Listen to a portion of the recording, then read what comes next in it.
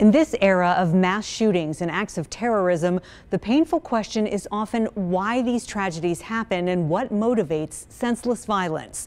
In this case, one suspect told police he was involved with a group that threw an explosive device into an occupied church because he thought it would be fun. 18-year-old Caden Renard said that to police during a 2-hour-long questioning.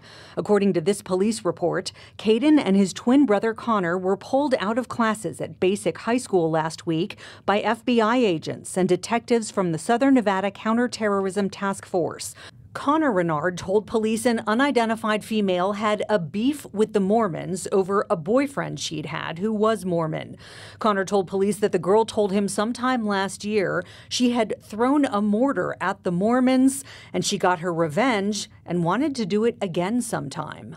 Police were able to zero in on the brothers using security camera video and cell phone activity.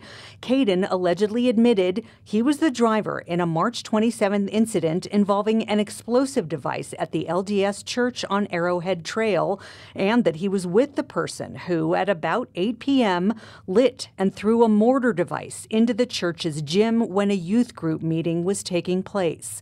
4 people were injured, including a juvenile who suffered burns to her torso and leg, as well as injuries to her ears.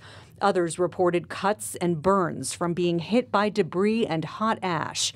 At the exact same time on March 27th, an explosive device was thrown over the fence of a baseball field at Mission Hills Park, just a 1.5 miles south of the church.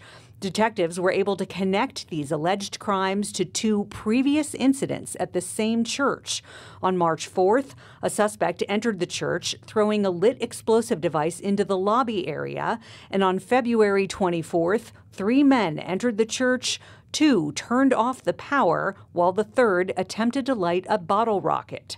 They fled when confronted by a staff member. The Renard twins are facing over a dozen felony charges. Their bail was set at $1 million and both remain behind bars at this time.